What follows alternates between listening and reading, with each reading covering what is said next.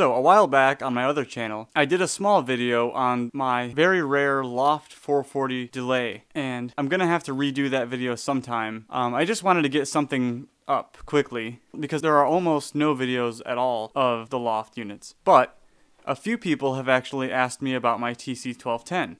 Well, my 1210 does not work right now, so I can't do a video on it just yet. It's something I bought as a parts unit for a ridiculously low price, thinking that I was gonna fix it easily and end up having a working 1210 for a really, really great price. And that's worked with a lot of my things. That's how I got my D1500s and a bunch of other stuff. And mostly that's worked really well for me, but with the 1210, I'm not too keen on messing with it. I will be sending that off for repair.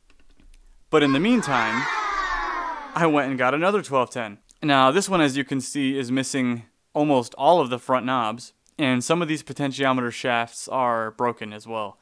So that's fun. This one has its own issues, but it does power on, and it does pass signal through it, and I was able to test it out a little bit, and it's neat. It does have its own problems. Now, as you know, TC Electronic does not support these units anymore. They can't be of any help with these, not even with getting new knobs. But I will be sending both of these units off to TNR Electronics, where they will be restored to factory spec. And I will put a link in the description. If you have a 1210 or a 2290 that needs service, you should check out this company. They work on other things as well. So I will send these units off and get back to you, and there will be a video, I promise. I'm sorry it's taken several months. A lot of things have been happening. I've also been organizing my channels and moving things around. I want to have a dedicated gear channel, and that's what this is. My original video on the Loft unit was done on my other channel. I'm not sure if I'm going to just move that video over to this channel or just delete it altogether and redo it because it needs redoing anyway.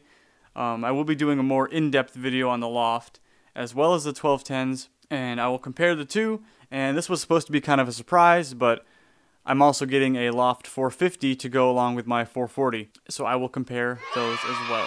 So stick around for my next video. I'm going to be talking about the legendary Ludwig Speed King.